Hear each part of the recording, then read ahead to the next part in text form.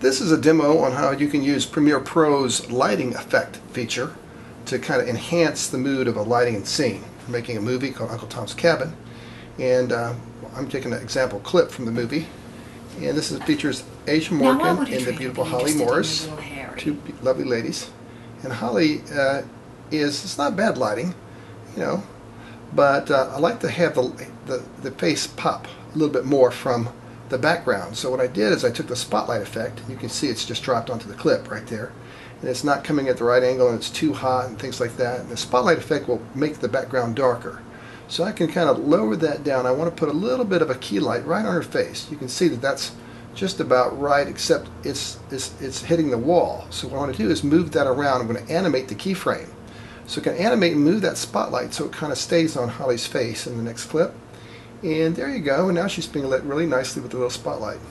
Now if you notice the back side of her hair, the spotlight's a little bit, goes and hits the wall a little bit, but I actually kind of like that because it's a little halo effect. It really makes a nice cut.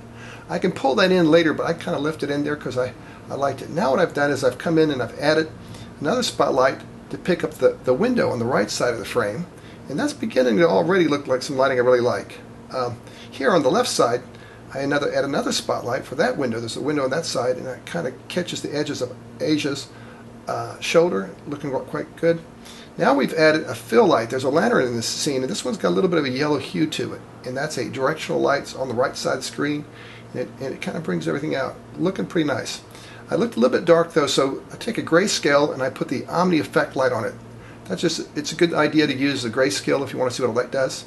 And that does look like a little vignetting, and that pops the center a little bit more and then makes the sides a little bit darker. So that gives a little vignetting effect. And since we associate vignetting with older style cameras, it kind of adds a little bit of age kind of subliminally. So here are the two clips side by side. There's the original in the upper left hand corner, and there's the enhanced lighting.